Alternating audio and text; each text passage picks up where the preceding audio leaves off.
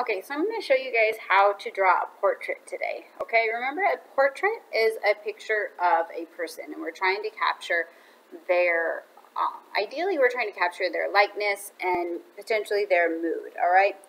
But for the most part, what we're going to do is, for our purposes, we are going to,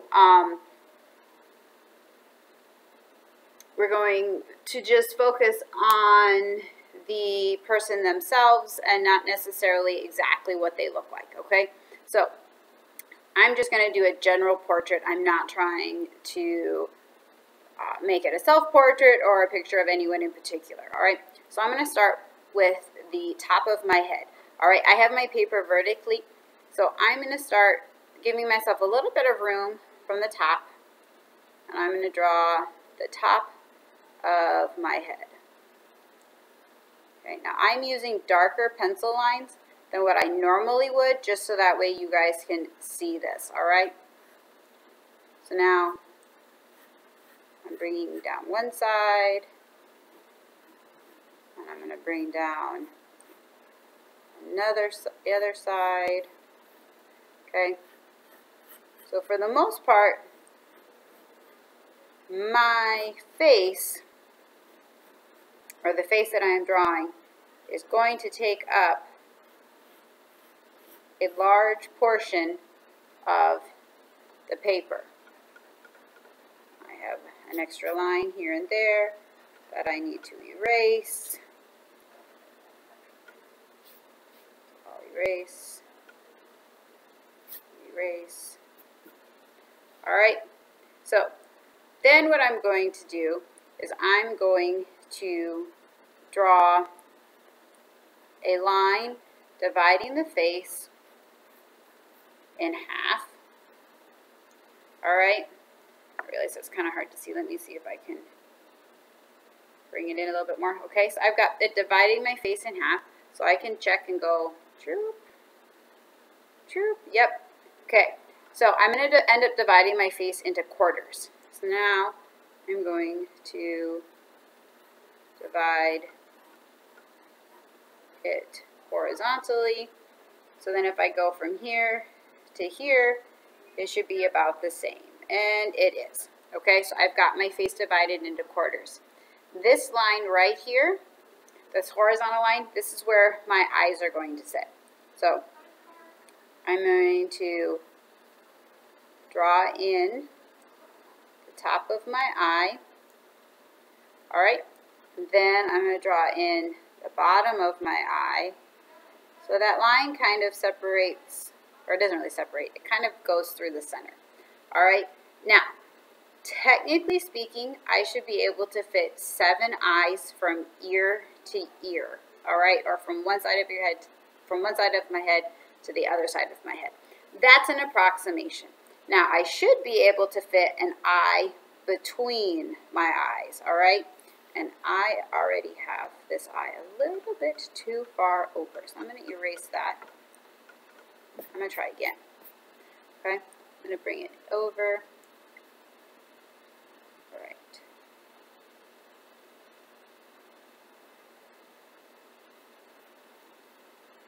Okay, so I've got my eye. It's kind of that almond-y, football-y shape. So I'm going to measure using my fingers. I go like this. I'm going to go like this and get that space. I'm going to put a mark there. Go like this. I'm going to put a mark here. So that way my eyes should be, I'm going to double check my work here. My eyes should be the same size by marking that way, okay? I had to go back and double check. So from this corner to this corner,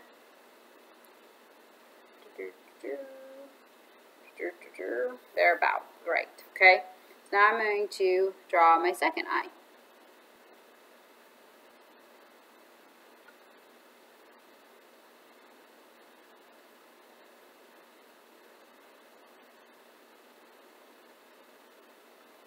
Okay, so I've got my eyes.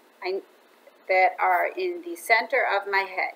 This here is the very top of my head. This is not my hairline. This is the top of my head. So my eyes are in the center of my head.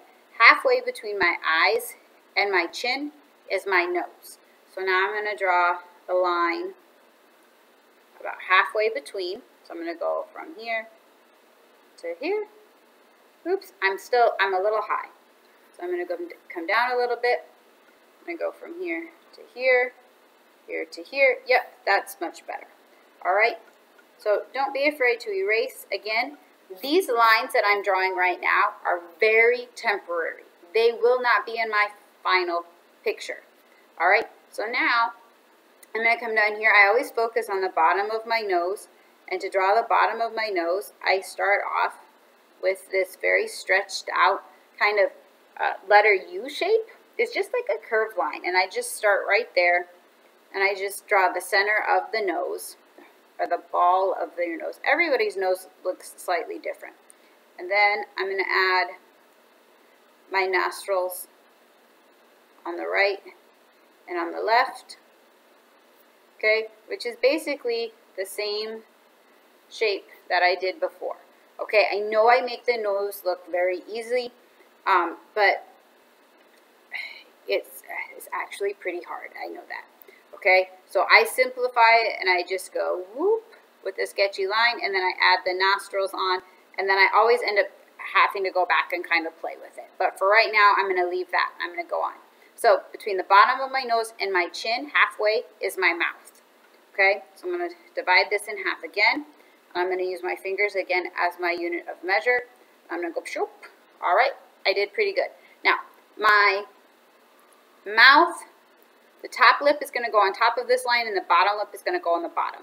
So what I'm going to do, or underneath, the bottom lip is going to go underneath. So what I'm going to do is I'm going to add in what's called the Cupid's bow, which is where our lips kind of come together. Some people have really pointy Cupid's bows. Some people have very flat ones, but it usually has something very similar to this. Some women, especially if they wear lots of makeup, they will kind of exaggerate how that actually looks. But we kind of go like that, and then we bring in our bottom lip. Some people have very full bottom lips. Some people have like hardly any bottom lip. It just really depends. Like I said, we're not making a portrait, we're just drawing a person, okay? And I feel like the mouth is a little too small. Right? Okay.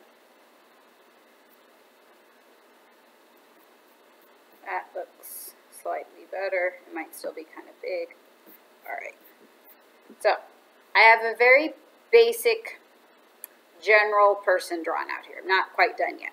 All right. So, from the, sorry, you can't see, from the eyes to the nose is where the ears go. So, my ears, I'm going to draw very simply. They're very skinny, oval-like shapes. And there's two of them, one on each side, okay? So they go from the top of your eyeballs to the bottom of your nose. That is how glasses can sit on the bridge of our nose and we can see through them because they attach behind our ears, all right? Now, the neck. Your neck comes down from behind your ears. All right, it does not just exist underneath your chin. Your neck comes down from behind your ears. And then it's going to curve out into your shoulders. Curve out into your shoulders. All right.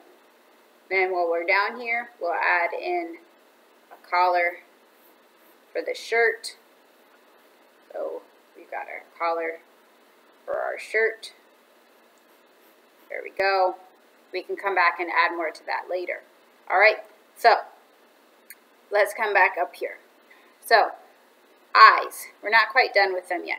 But at this point, I feel like these are pretty well set. So what I'm going to do is I'm going to erase these lines that I've drawn. That is why I said they are temporary. They are not part of your finished product. If you have drawn them so hard that you cannot go back and erase them easily, well, good thing it's practice, right? If you are on your white paper and it is not practice, well, hopefully you can cover them up somehow, because we don't want a bunch of extra lines running all over our portrait here. My chin needs a little work here.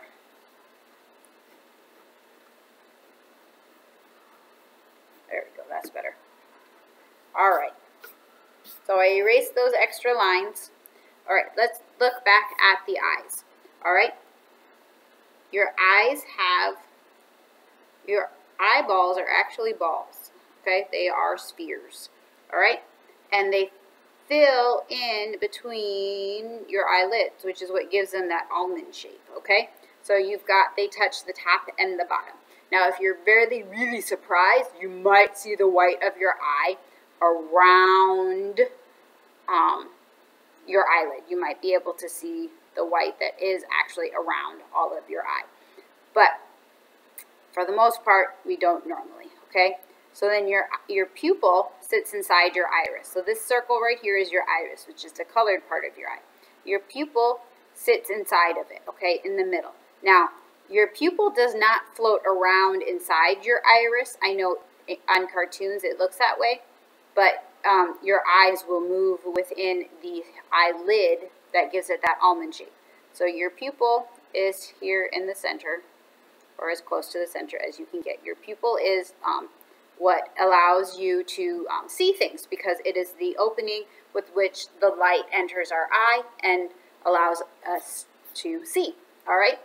Yes, science class, here we are, right? So, your hairline comes down about 1/4 of the way onto this part. Okay, so this is the very crown of your head. Your hairline comes down about somewhere between, I would say, about 1/4 of the way down. All right, so I always draw a girl, but some people, if you would like to draw a boy, I really don't care. So if we're drawing a boy, we're gonna draw our hairline. Okay, so it would be like, use a curved line to show where the hairline is, okay? And then you're going to bring it down towards your ears and get your sideburns however you would like the sideburns to be drawn, okay? Now, girls, you have a hairline as well, and if you have a really super short haircut, or you've got one of those haircuts where maybe part of the head is shaved, then you might have some of that going on. Now, I have a hairline, but, you know, yeah, I don't necessarily I don't have short hair, as you know. So I don't usually have this sported buzzed look, okay? So guys, you can go back and you can add some extra volume of hair up here and show that the hair is maybe longer, all right? Because this is like a buzzed, I have hardly any hair, kind of military, or maybe I just shaved all my hair off type of look, okay? And some of you rock that all the time. You know, and some of you don't. You kind of got that longer hair going on, and so then you'd want to add more, okay? So what I'm going to do is I'm going to erase some of this because I'm not going to use all of this, all right? So that's how we can kind of draw that, what our hair looks like on our forehead, okay? Well, actually, it's before our forehead, all right? So for my girl hair, I always start with where my hair parts, or where the hair is going to part, and then I can swoop it down. I almost always have my hair behind my ear, so I always kind of swoop their hair towards their ear, swoop their hair towards their ear. Guys, if you have longer like hair and bangs, what you would want to do is you would want to draw your bangs coming from your hairline, okay? There's lots of different ways to draw hair. I just kind of stick with a very basic, easy way. And then I'm going to add some additional volume to the top of my head, because my hair does have some wave to it. It does, you know, people don't have just this flat head, you know, so I'm going to kind of redefine where the edge of the top of my head is by doing that. I'm going to erase the extra line. Okay, so I've kind of gotten the hair on this person. I know I keep saying mine, but it's my person, right? So I'm going to bring in down the hair that comes behind. Maybe I've got some that comes on the shoulder. okay? I'm just going to kind of draw the shape that is the hair. Notice I'm not drawing a bazillion lines. I'm just kind of giving the idea that the hair is there and that there are individual pieces to it, okay? So from this point, for our particular portrait, we've got our contour lines. We have all the important things in there, and this is all I really would need. Oh, eyebrows. So your eyebrows sit like right here, and I actually am like really bad at drawing eyebrows, but they sit like right here, okay? And you can make them fuller, thinner, you know, however you need to, all right? Mine don't really look the same, but my eyebrows just don't, my personal eyebrows don't show up very well. They're fairly light in color, so I guess I don't normally focus too much on eyebrows. I know I have not gone in and added eyelashes. For the most part, this is a very simple one, and I would go back and add eyelashes at the very end. This is not something that I would, at this point in a contour drawing, go back and add. But if you would like to, I'm going to come in here on an eye here real quick. Woo, isn't that pretty? So, for eyelashes, you're just going to go like this. Start at the inside corner, and you're just going to go like this. Just very, very quickly, very simply. Okay? You're not going to go back and add like a bazillion of them. I don't usually even add bottom lashes just because they always look very fake to me, that it always looks overdone. Guys, if you don't want, men have very long eyelashes, but they're usually, you know, unless they're like super dark or you're really close, you can't really see them. Okay? So, contour portrait drawing. For this first part of our project, this is all I need, okay? You're going to take a picture of this, you're going to turn it in, you're going to take a picture of this one, and you're going to draw another one, and you're going to turn it in. I'm going to zoom out from here. Let me see here if I can get you a picture of, oops, sorry, the cord's there, picture of all of it. There you are, okay? A contour portrait drawing.